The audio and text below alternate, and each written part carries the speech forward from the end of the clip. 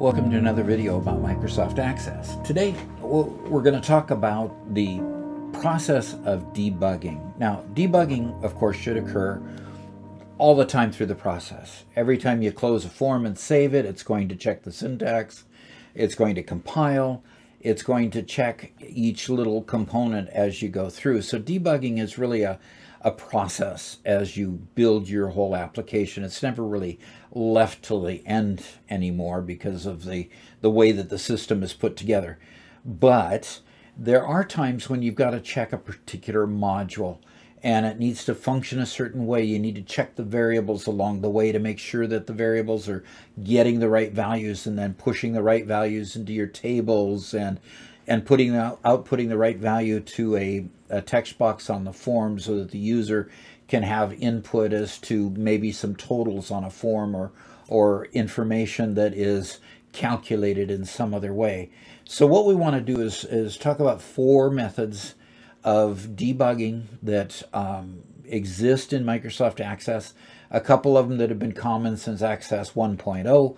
A couple others that have entered the scene later on as the application has become more sophisticated and better able to handle the programming process. So I'm going to open the Access database here. And the first thing I wanted to show you is the 2 that have existed for the longest period of time. And that is using a MsgBox to output the value of a variable, and also using Debug.print, which prints values to what they call the immediate window. So let's first look at the MsgBox option. So I'm going to double click on this module down here, and you see in the module here what it does is it dimensions several databases. It's going to look at a record set, it's going to open that database, it's going to then define as an SQL string. So what we want to see when we run this is this little piece here is the compilation of a SQL statement.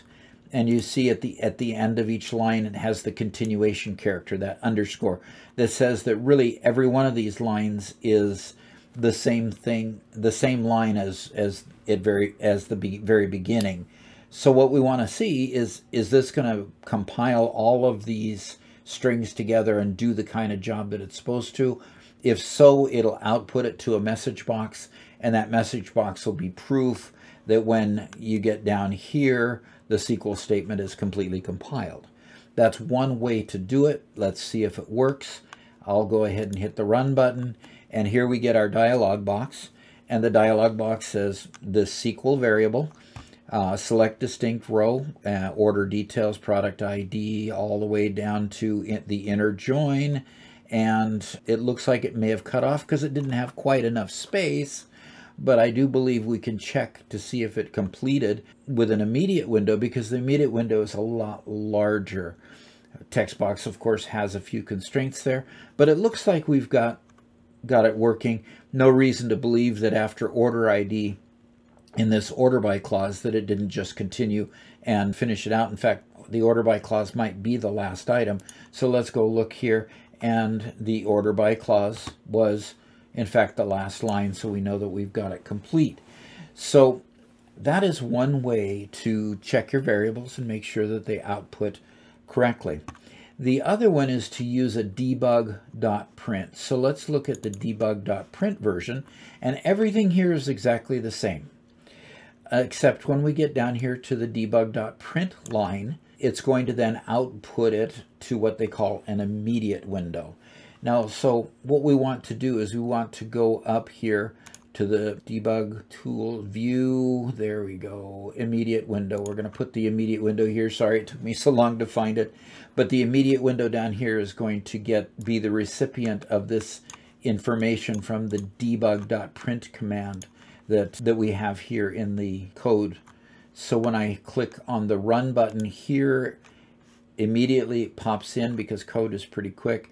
Notice the immediate window does not wrap, but I can scroll over to the right and see that it's as extended price from an inner join on products ID and order details of product ID, and then order by, and here we have the end of the statement here. So obviously what we did was output the entire SQL statement here, and that is one way to check your variables. Now, the variables can be checked a little bit more sophisticated than that. In fact, let's go ahead and look at this particular module right here, because what we've done here is we've set what they call a breakpoint. Now, the breakpoints allow you to stop the execution of the program at any one point, okay?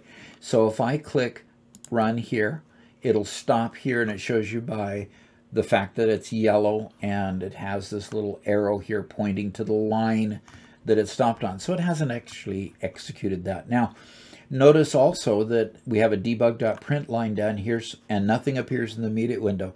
So the actual running of this stopped prior to the Debug.print. Now what happens if I hit the run button? It'll continue. And here we get our Debug.print. The execution is finished, and it hit the end sub, and it stopped.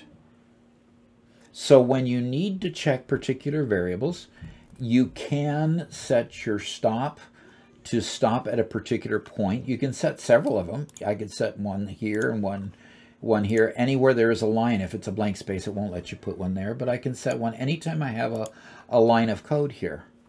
Okay, now it recognizes that this is all one line, so notice when I clicked on it, it highlighted the entire line, so to speak, because it's a continuation. Okay, so I can put as many, and they're as easy as clicking on them once again to turn them off. So that's another way to stop the execution of a program so that you can check your variables. Now let's say you've got a kind of a tricky one, and for some reason you're just not getting the data output that you need. So let's look at another way to stop the execution, and then look at another way to see that variable. The last one I want to show you here is using a stop statement. Now you can go ahead and use here this statement right here. And a stop statement, all it does is say, I'm going to go to that point in the execution of the program, and I'm just going to pause there. And it's going to pause there until I tell it to go again, just like with the breakpoint. So I'm going to delete the value in my immediate window here. And when I hit run here, oh, it didn't know. You have to put your cursor inside the run window in order to get it to run. So when I click run, here it stopped, and it's similar in the way it shows you that it stopped by highlighting it in yellow. And then if I tell it to continue, notice my Debug.print command is right afterwards. If I hit continue like this, then we get our SQL statement here showing that it ended and it went to the end of the function. Okay. Now, let's take a look at another way to see all the variables. And this is the last thing that I needed to show you today. So I'm going to go up to my debug menu, and I'm going to add a watch. And I'm going to say that I want to watch this SQL variable here. So I'm going to type in SQL, and I'm going to click OK. And you'll see that I have a watch window over here. And now remember, because it's dimensioned, it only is live and available as a variable during the execution of this function. So since that's the case, right now it's out of context, meaning it has no value. In fact, it doesn't exist at this point. So what I want to do now is I want to go ahead and hit the run button. It stops right down here, and while it's stopped here, it's already established this SQL variable. And so here it shows the value here, and it's a string variable, and it's live. If I click continue on this, it will say now it's out of context because it's finished the function. So these are the things, the tools that you can use in order to debug your program. There is the MsgBox output. There is the Debug.print output. There's using breakpoints to stop the execution of the code. There's putting stop statements in your code so that you can stop the execution of the code. And you can also put a watch on your variables so that you can see the variable as it changes or as it's given values during the execution of your program. So with those tools and a little bit of study, I'm sure you can put those tools to good work, and we'll look forward to seeing you later. Thank you. I want to thank you so much for viewing this video. We have great content on the site, and I'm putting more content out every single day. There's a link to one of them on the side of the screen over here. Also, please help me grow the channel by subscribing. So hit that subscribe button a little bit lower on the other side of the screen, and hope to see you again. Thanks.